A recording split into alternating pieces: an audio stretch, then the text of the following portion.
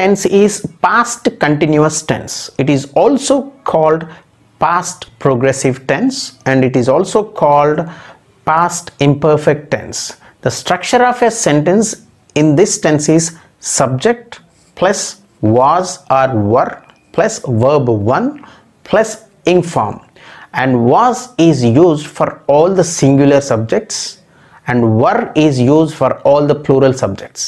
If you see the structures, I was playing, we were playing, you were playing, you were playing, he was playing, she was playing, they were playing. So these are all the basic structures of a sentence in past continuous tense. So this particular tense is used for ongoing actions in the past, actions which were taking place at a particular time in the past.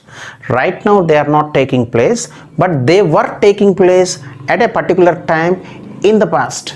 They were continuing at a particular time in the past. So for such kind of situations we use past continuous tense, and there are certain keywords which are used in this particular tense. They are at this time yesterday, at this time last Sunday, at this time then, at 10 p.m. last Sunday, at 6 p.m. yesterday, at that moment yesterday. So such kind of keywords are used in this past continuous tense. And if you take them in examples, I was watching TV at this time yesterday. So today you are talking about yesterday activity. At that time yesterday you were watching TV. Right now you are not doing, right? So in a similar manner, we were sleeping at this time then. Then we were sleeping, not now. So that was the past activity. You were continuing at this time then. So in the next sentence, she was writing an exam at 10 a.m. last Monday. So you are talking this Monday that she was writing an exam at this time last Monday. So that was completed. She was continuing at this time, but now she is not. In a similar manner, the kids were reading at that moment last week. At that moment they were reading, kids were reading, not right now. In a similar manner, they were working at 10 p.m. last night. Last night they were working at 10 p.m., you know, not today's night. So past continuous tense is used to talk about all these kind of activities which were happening sometime in the past. And there is one more use of past continuous tense. So past continuous tense is used to talk about temporary actions in the past and actions that began sometime in the back in the past and continuing at the given point of time in the past. So they began at some time in the past and continued up to some time in the past at a given time. So for such kind of situations we use past continuous tense. And there are certain keywords like that week, that day, between 10 a.m. and 11 a.m., between 8 a.m. and 3 p.m., between 10 a.m. and 11 a.m. So such kind of keywords are used in past continuous tense, and let us try to see them in examples. I was teaching grammar that week. I am talking about that activity this week. I taught grammar. I was teaching entire week. So entire week that activity continued and I stopped. And this week I am not continuing. So that situation we have to use past continuous tense. And the next sentence, we were sleeping that day between 1 p.m. and 3 p.m. So from 1 p.m. till 3 p.m. we were sleeping on Sunday, not here. So at that particular time that activity continued up to certain extent and it ended there itself. In a similar manner, she was chatting yesterday between 7 p.m. and 11 p.m.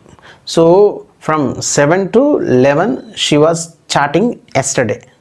So the activity started at 7, ended at 11. It continued those many hours. So such situation we use past continuous tense. In a similar manner, they were building a bridge that year. The entire year that year they were building, not this year. They started 1 year ago, they continued last year, they completed it. So for such kind of situations we use past continuous tense. And there is one more usage of past continuous tense. If there are two actions that happened in the past tense, for example, an action was taking place when some other action comes in between. or takes place or took place. So when such kind of situation is there and there are two actions, so simple past tense is used for completed actions and past continuous tense is used for ongoing actions, for continuing actions. That is very, very important. Simple past for completed actions, past continuous for ongoing actions, the actions which were continuing at that point of time. And there are two keywords here, while and when. Let us see an example. I was reading a book when Ravi came to my room yesterday. So here there are two verbs, was reading, came. I was reading, so activity of reading was continuing. At that time Ravi came, so he already came, so that action completed. So that's the reason that completed action was written in simple past tense. So subject Ravi plus verb to, came. But here I was reading, so it is in past continuous tense, subject plus was plus verb plus ing form. So that's the reason this action was completed, came. So this action was going on. While I was reading, he came. So this is the situation we have to understand. In the second sentence, while we were going to school, we saw an accident. So while we were going, accident took place. We saw, verb to. So it is in simple past tense.